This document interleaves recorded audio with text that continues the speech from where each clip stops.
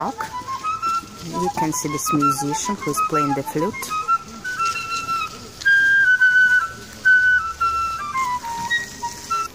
So this is the Catherine Palace, which is in front of us, and the regular park, which was the necessary part in front of every imperial palaces in the 18th century. Actually, during the first owner of this palace, Catherine I, there used to be a fruit grove. But then the area was extended and different pavilions and monuments were built here. So some of them were brought from the Summer Garden and some were commissioned by Peter I from Venice. This park is based on the thematic organization around the space of this palace, and trees and bushes were served as the construction material. You know, this Catherine Palace is very popular and during the hot season. So this is the line here, just stretching for several kilometers. So Catherine Palace, you know, because Peter I presented this palace to his wife Catherine I, hence the name of this Catherine's Palace. All Tsars and Tsarinas, they used to spend their time, especially in summer, and it's not official name, but the summer royal residence. But before this area belonged to the Governor General of Peter I, Alexander Menshikov. Then in 1710, he presented this palace and this area to his wife Catherine I. You know that on this place, on this spot that would become the royal village, Tsarskoye Selo, stood a small manor like Zarisho or Zarismozia, that means a hillock, and it was marked on the maps.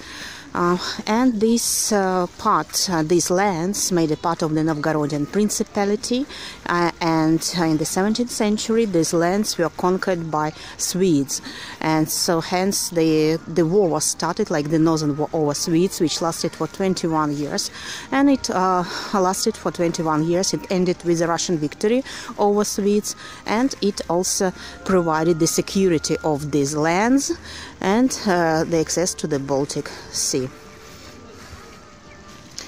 For 2 centuries, the Tsarskoye Selo royal village was considered to be the summer royal residence. And after the revolution in 1918, this palace was turned into the museum, and now it's open for all visitors. Of course, during the Second World War, Pushkin was seized by Nazis, and this park and the palace were destroyed, awfully destroyed. And so all pavilions were reconstructed, as well as small palaces and the palace itself, and the trees were replanted again. On your left you can see the baths, the upper baths, or in the 18th century it was known as the washroom of their highnesses, because it was intended for high guests, I mean for emperors and empresses. They like to do washing here. So it was awfully destroyed in the 18th century, and then during the Second World War, of course, and then it was restored. Now every pavilion and small house is a museum. In front of us you can see the transparent ponds, and in the 18th century, you know that swans used to sail, used to be here and settled here, and it was very, very beautiful. The park is very spacious, you know, and it's very peaceful and quiet, and you can walk here and just breathe with fresh air. In front of us you can see the Cameron Gallery. Cameron, who was also the architect and leading architect who built Catherine Palace. So in the 18th century it used to be like the observation platform, and now it's an observation platform because all guests, they stood on the upper floor and they watched all performances and fireworks here. They were arranged on this field, on this area.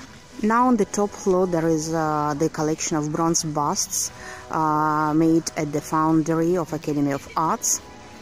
And also if you are here you can see from the top the whole park.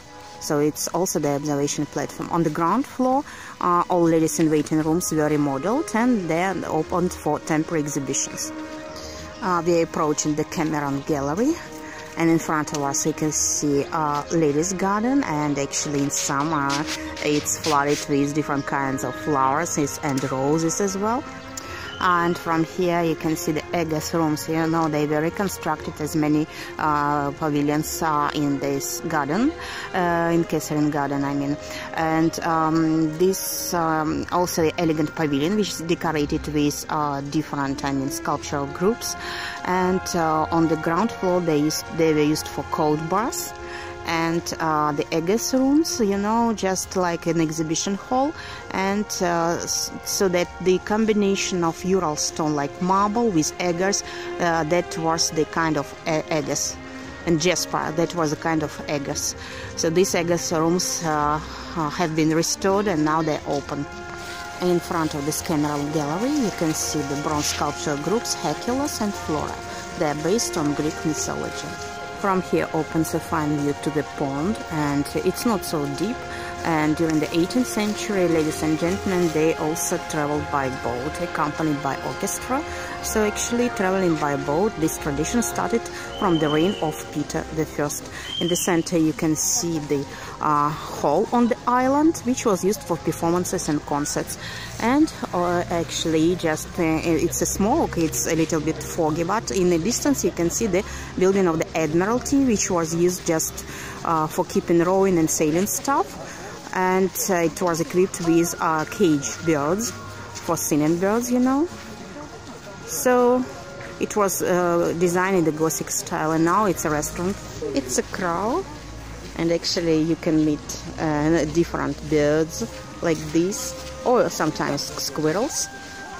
It's a building of grotto, and actually it was built by Italian architect Rastrelli, who wanted to decorate it with seashells and tufts, but his idea wasn't brought to life. And it was completed by Italian architect Rinaldi. Now it's used for exhibition purposes, and sometimes it's used for choir. You can listen to music here. In a distance you can see the former Turkish baths.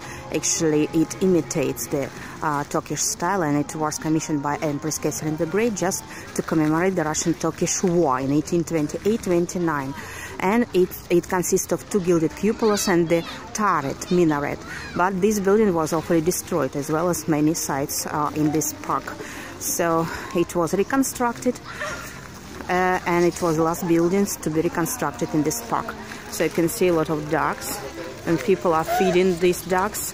They're different families, you know, consisting of dad, mom, and their kids.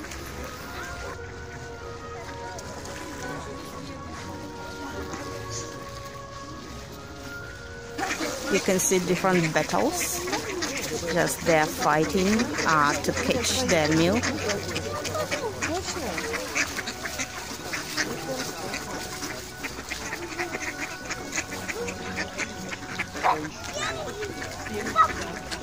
They're very hungry.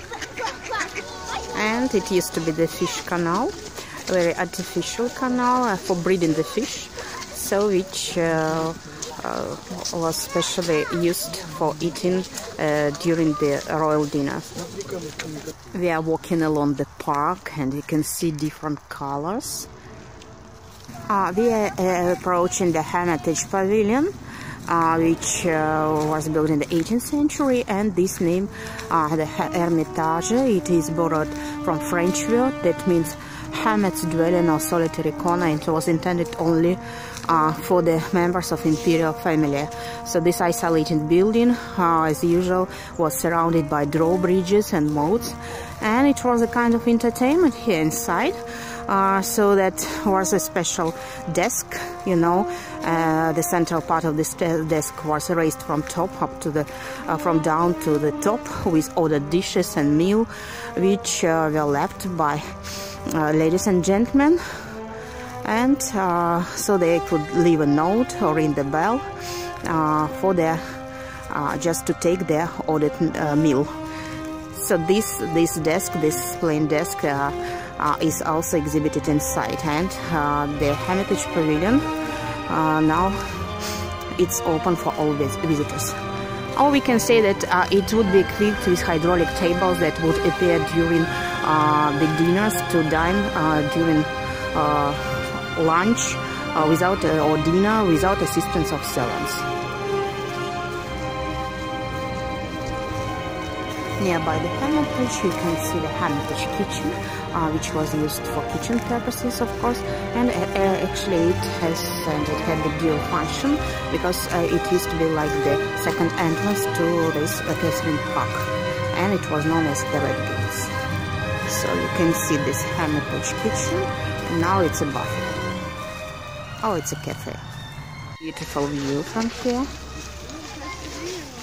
You can recognize the Grotto building, the Cameron Gallery, which is in the distance,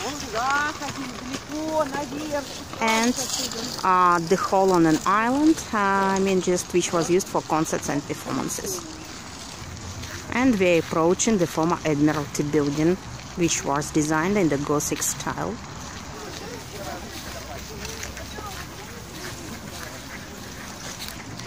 There are a lot of dogs here.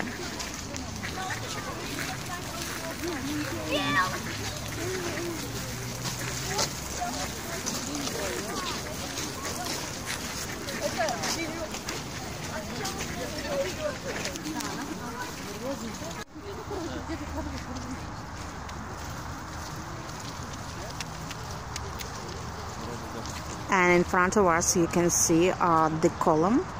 Actually, this is the Chesma column, which was commissioned by Empress Catherine the Great to commemorate the Russian victory over Chesma Bay during the Russian-Turkish War in 1770s. So the height of this column is 25 meters, and it's decorated with models of ships. So in ancient Rome, it was a tradition when Romans, they also decorated different kinds of monuments with ships conquered by, from enemy ships. So, and it symbolized the dominion over the country and over the sea.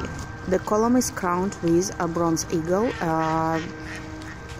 breaking the half moon or crescent. So eagle, it's associated with the powerful Russian state, and crescent, it's defeated Turkey. And in the distance you can see again the former Turkish bars.